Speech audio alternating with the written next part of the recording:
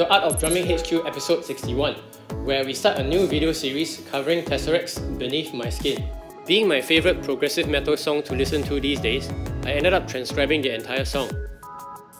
And in the process, discovered some unique aspects of Jamie Postones' drumming that I want to cover in this video series, which includes a great mastery of dynamic contrast in his fill-ins, his crazy fill-in orchestrations, a difficult ghosting technique he uses a lot, and crescendoing within his fill-ins, all giving him a very unique style of drumming and sound.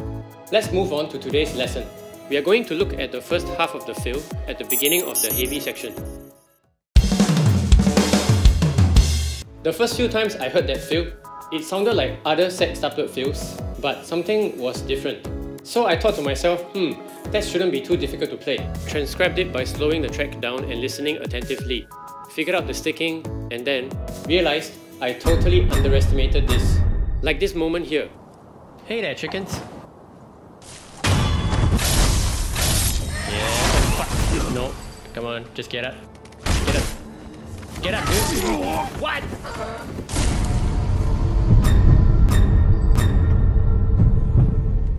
Anyway, what makes the fill so unique and difficult to achieve is its insane dynamic contrast. The snare notes are played soft, the toms accented, and this snare here played as a rim shot. When you play it slow, it's easy to control your stick heights and volume, but because of the speed, it's no joke, especially this rim shot and crash combo right at the end of the flurry of sextuplets. This meant you either had to play it this way, where your left plays a ghost note and immediately a crash. This is very challenging because you have to cover a great distance really quickly. Watch how as I'm practicing, I miss the crash. Or you can play it this way, so your right hand has more time to go to the crash.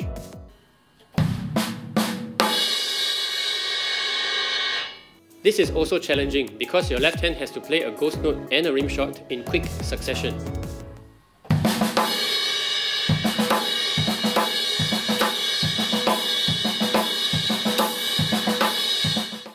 I chose the second sticking method because I was somewhat familiar with the ghost note to rim shot technique.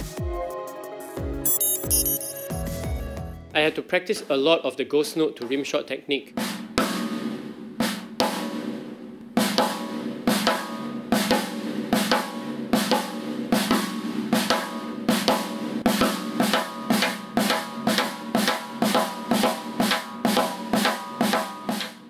As well as the 4 notes leading up to the rim shot.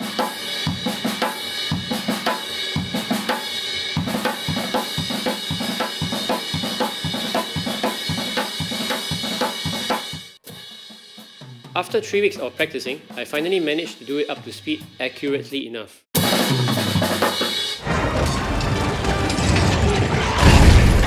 There's too many of them!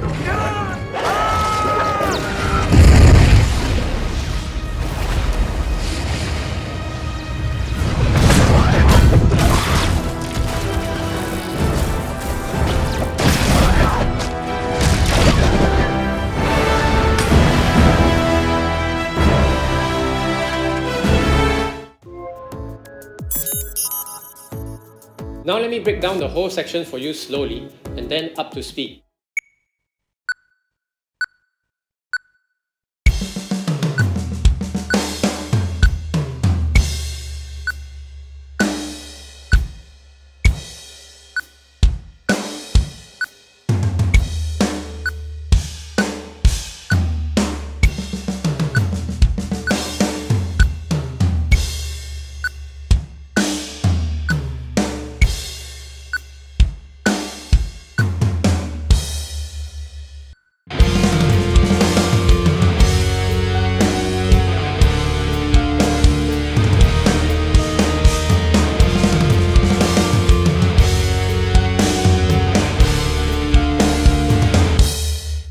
I recorded the performance through MIDI, like all my other videos, and you can see this is the best dynamic contrast I could manage.